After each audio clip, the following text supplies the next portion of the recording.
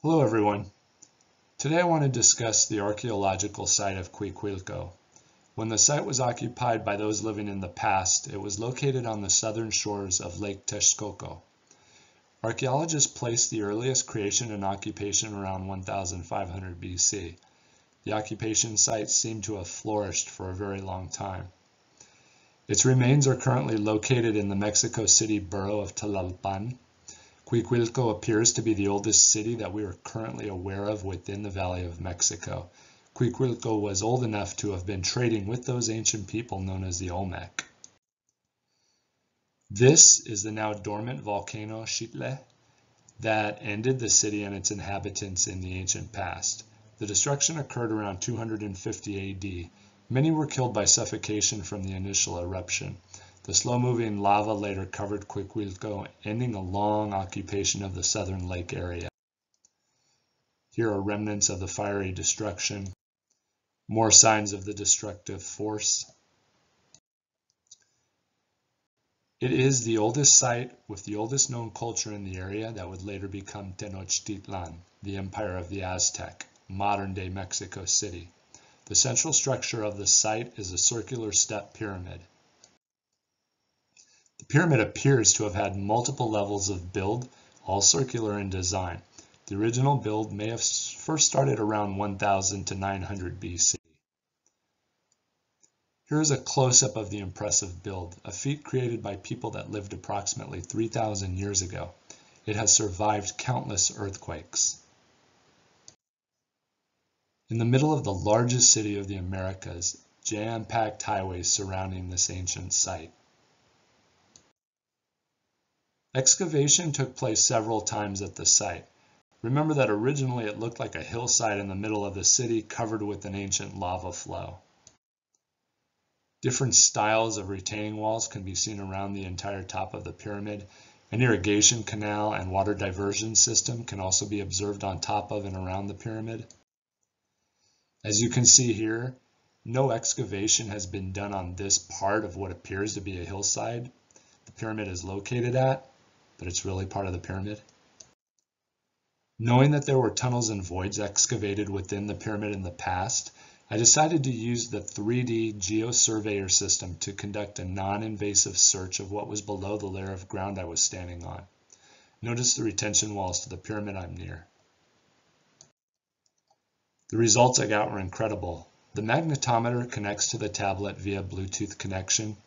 The magnetic field differences in the surrounding area are color-coded within a software program to give you a visual perspective of what lies below the ground. These are the findings. The blue shows voids and cavities within the pyramid not excavated, not known to the archaeologists or the public. Dead center at 0.87 meters looks to be a metallic object. The deepest void at 1.37 meters converts to 4.5 feet below ground. The configuration leads me to believe that some parts below ground you can bend over and walk through, others you must crawl, but it is in a straight line.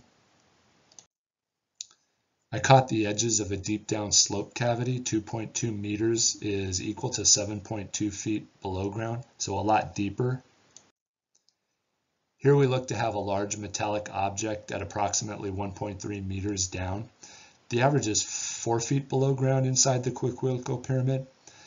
I share this information in hopes of showing the public what is being missed at archaeological excavation sites, especially those that occurred a long time ago, before this non-invasive technology was available to the scientific community.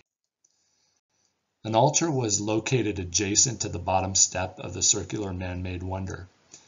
I can almost guarantee there are more altars to be found that were buried long ago. This is the altar site. So these would show up as cavities on GPR and 3D GeoSurvey systems. So just think that this site was filled in with hardened lava, several thousand years of dirt, sand, and plant growth in it and all over it. Incredible architecture from a people considered archaic. I'm not so sure about that.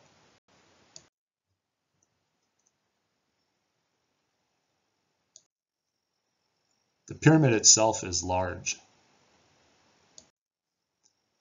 Now, a single stone stela was found at the site near the altar. The carvings on the stela are little understood. Here's a photo from the original excavation of the stela. The site in the middle southern end of Mexico City has a small museum with several pieces that really must be seen. Subject matter is questionable.